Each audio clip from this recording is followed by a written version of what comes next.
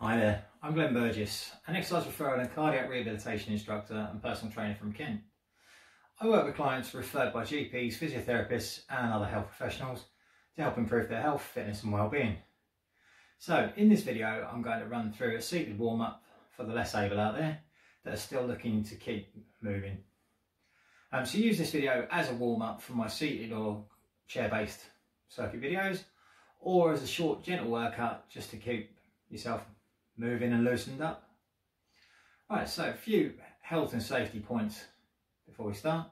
So if you're feeling at all unwell, then please leave this workout until you're feeling better. Make sure your workout area is free of obstructions, as well ventilated and not too warm. So rest whenever you need to and work at your own level. Okay, so let's begin. So what you're going to need for this is a nice sturdy chair, and that's pretty much it. So what I need you to do is just take a seat, sit on the front third of the chair. So you're not sitting all the way back in, you're not leaning to the backrest, you're nice and upright, good posture, sitting on the front third, and that's going to give you a better range of movement for the exercises we're going to do. Right, so starting off, we're just going to start with a gentle march on the spot.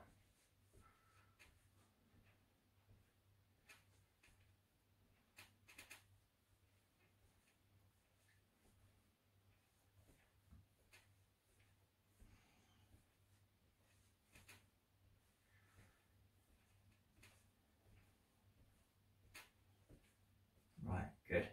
So we're going to go into some heel digs. So just tapping your heel out in front. So the idea of this warm-up is just to get all the joints moving, get the blood flowing and get the heart ready to exercise, just to keep you loose and just keep you moving generally as well. So what we're going to do, we're going to start the gradual warm-up. So we start basically with just legs, and then we'll start introducing the upper body as well. We'll do some mobilisation exercises to get the joints moving more, and then we'll do a few sort of stretches as well to finish the warm-up. All right, so good. So tapping out to the side. Let's just start to open the hips out.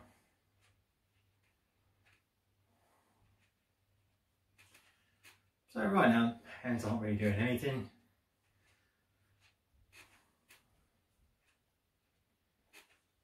So it's all about the legs to start with. So just remember, like I said, work at your own level. So if you can't reach all the way out, just little taps. Totally acceptable. So just work at your own level and then repeat this video and look to improve.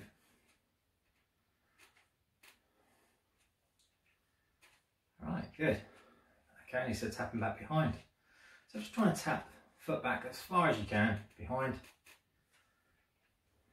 If you're on a slightly higher chair, it's a little bit easier.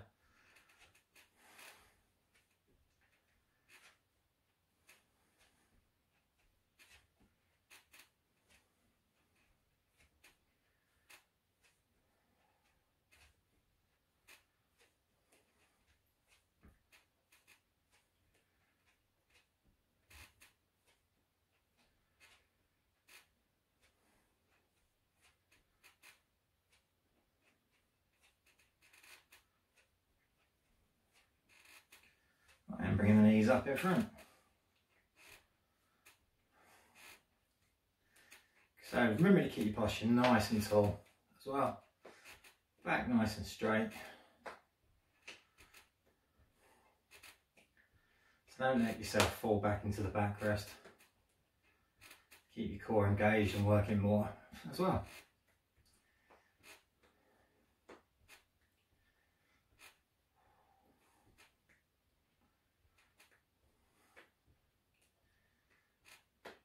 And good. So just keep your feet pulsing.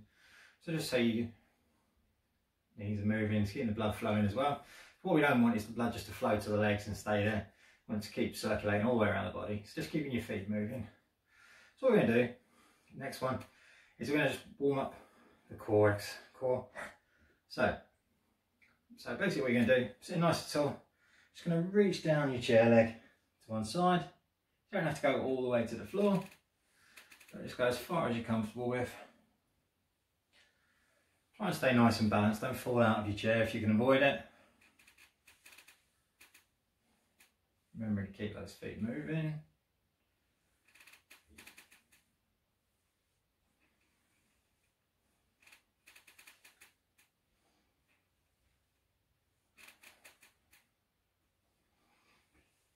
Right, one more time.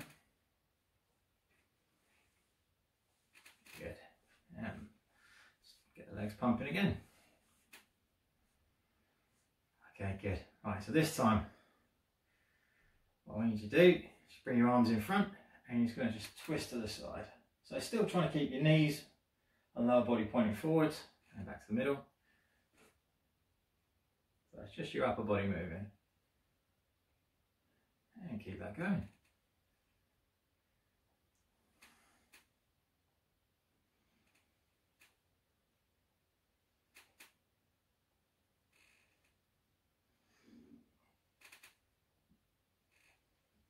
And one more time. And good. Right, march it out.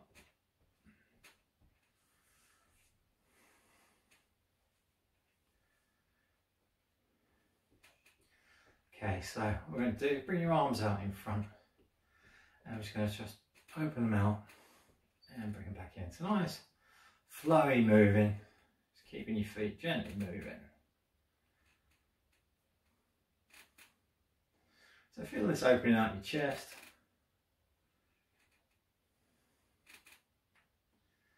Good, so this time we're going to just twist to one side and looking at the top hand, back to the middle.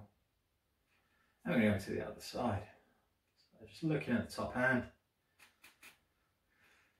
And again. Into the middle. And out. Right.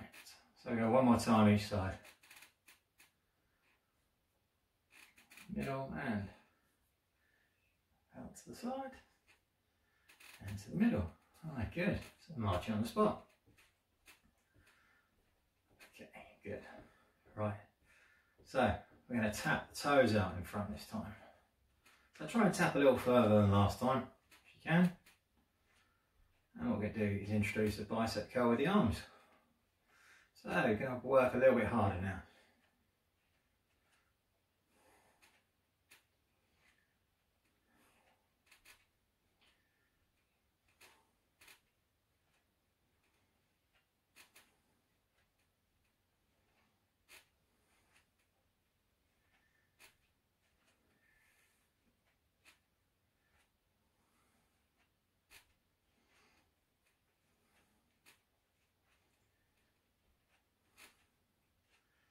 Right, and we're going to tap to the side. So again, trying to tap a little further this time. And we're going to bring the arms up. So just bringing the hands so they're level with the shoulders.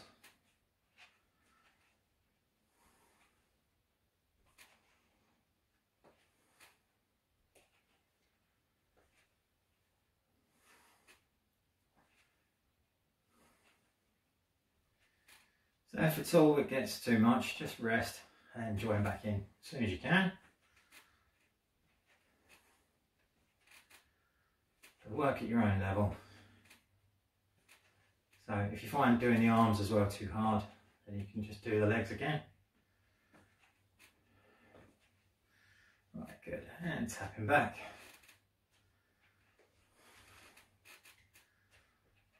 Okay, so what we're going to do with the tap back, we're going to bring the arms up, both arms together. So as you tap back, both arms come forward. So again, arms just level with shoulders. Don't have to go too high.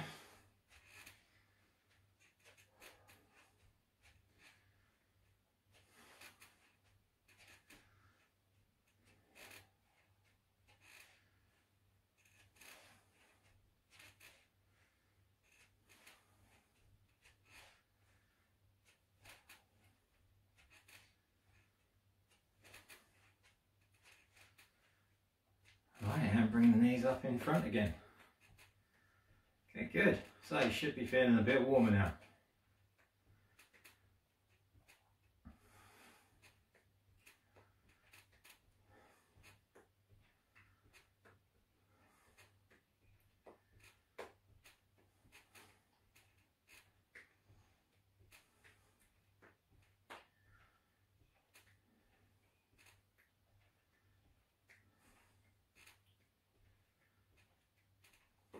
Right, and march it out. So just pulsing the feet. Okay, let's get your wrists rolling. And back the other way.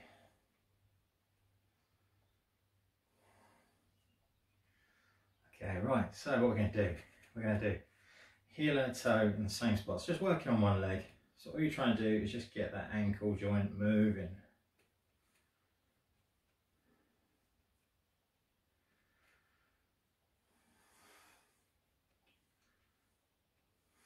And it's going to get your quad working as well. Right, and the other one. So trying to pick the same spot with heel and toe so you can really exaggerate that ankle movement.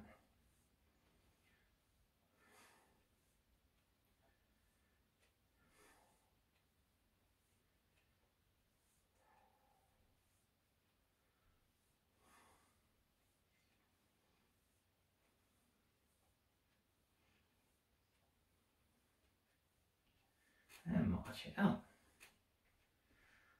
Okay, good. Right, so this last round we're going to do a bit of coordination work as well. It's going to do the same exercise we've done already, but we're going to get you thinking a bit more as well. So going into a heel dig out in front, and you're going to add a bicep curl with the same arm and leg together.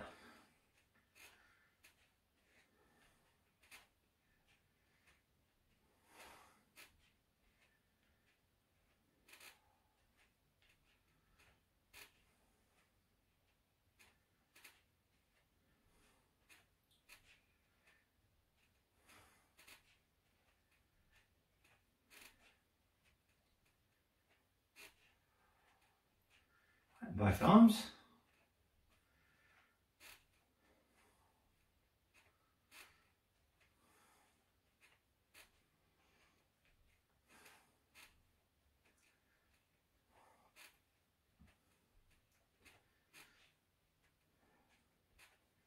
Now the bit that's going to get you thinking, so you're going to go the opposite arm and leg.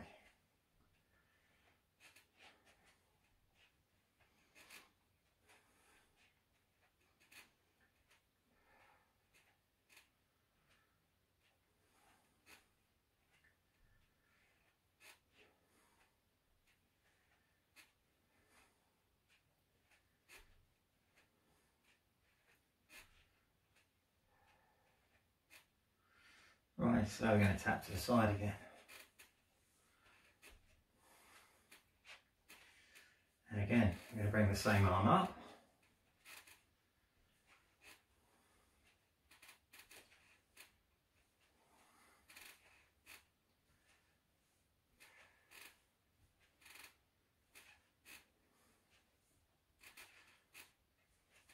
Right, we're going to both arms together.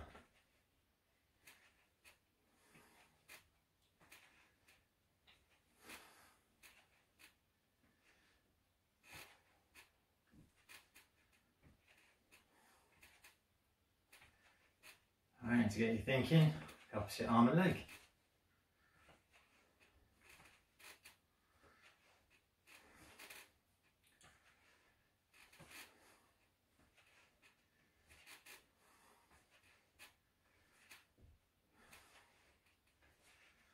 Right, and bring the knee up to the opposite hand. So, and a small twist. So almost feel like you're marching on your bum cheeks.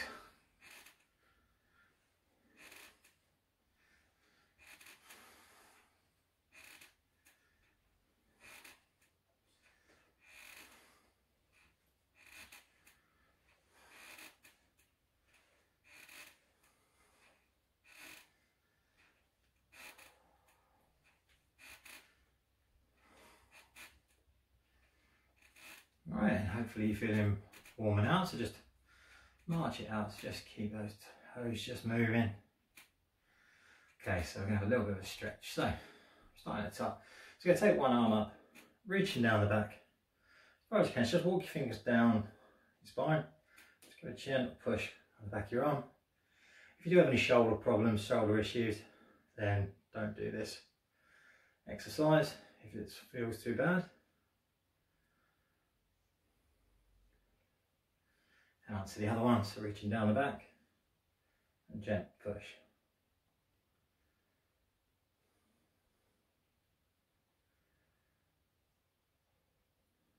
Okay, right, so just going to bring one arm across, just pulling on above the elbow, just gently pulling, you'll feel the stretch into the shoulder.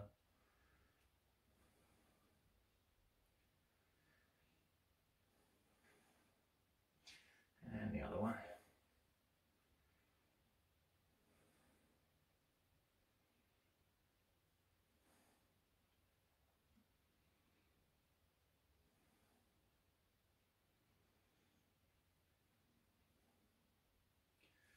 Okay, so we're going to cut the hands together. So we're going to open out across the upper back. So imagine just like you're reaching around a big tree. You're trying to reach all the way around, separate the shoulder blades and stretch across the upper back.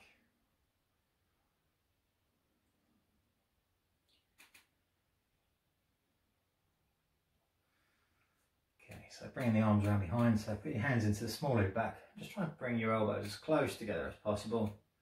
And you feel that stretch just across the chest.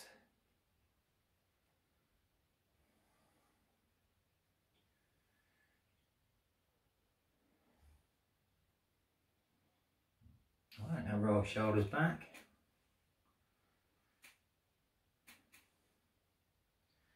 Okay, so we do a couple of exercises for the legs as well. So you're going to take one leg out in front and just leaning in slightly. Bring the toes up towards you. You should feel that in the back of the calf.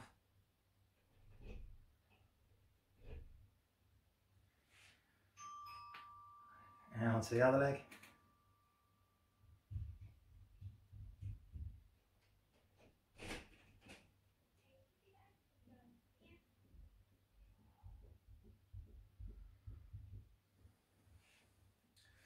Okay, so I hope you're feeling warm. Hope you're feeling nice and ready. Like I said, go on and try one of my seated workouts or chair-based workouts. I'll see you again soon. Thanks very much.